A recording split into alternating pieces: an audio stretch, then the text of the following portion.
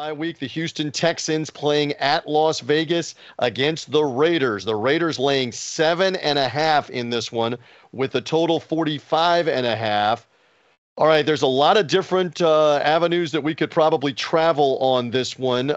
Needless to say, when last we saw the Raiders, they scored a bunch. Probably shoulda, coulda, woulda won the game in Kansas City. We have no official play here. Scott, Kellen, I'm going to come right back to you for a thought on Las Vegas at home with a Texans team that's been pretty competitive under Lovie Smith. They don't score a bunch, but they've hung in games. A thought from you, Scott.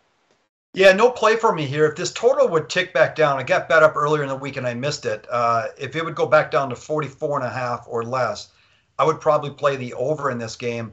Both these teams, Houston's 6th best in the league, Vegas 11th best in the league in big pass plays generated, and both teams are bottom 4 in the league in giving up big pass plays, which can obviously lead to points here. So I just need a little bit better number to play the over. And I'd also want to confirm that Darren Waller's going to play. He missed practice yesterday, so hopefully he can go as well.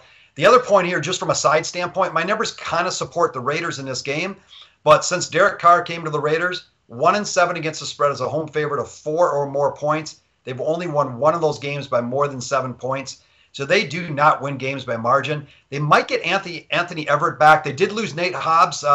He's on the IR, one of their key secondary guys. Anthony Everett is due to come back now off injured reserve. Maybe some help there in the secondary. Otherwise, their secondary is in a little bit of trouble, which would help support the over as well. No play, lean to the over, and I would be very careful laying points with the Raiders just based on their history. Dameon Pierce can run the ball for the Texans. Chris Farley, any quick thoughts here if no official play on this one in Las Vegas?